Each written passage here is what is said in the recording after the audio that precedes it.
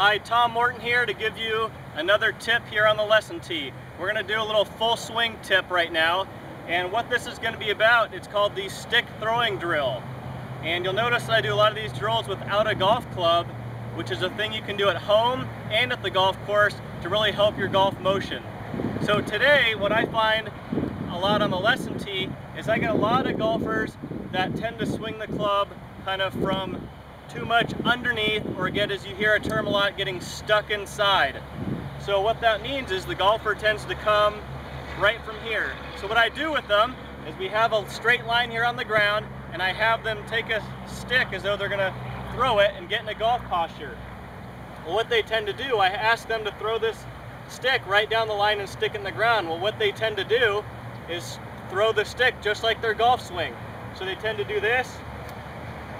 When they come through, you notice that stick is pointing way out here to the right because their motion tends to do this.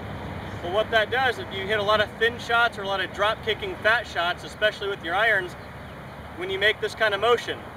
So what I have them do is learn how to take the stick and get it much more on the line, like so. So I'm coming at it much more this way rather than this way. So that's going to look a lot like this.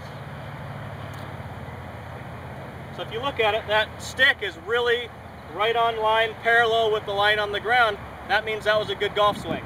So how that relates is when you get a golf club, you want to make that swing and feel like you're going to throw that stick right in the ground.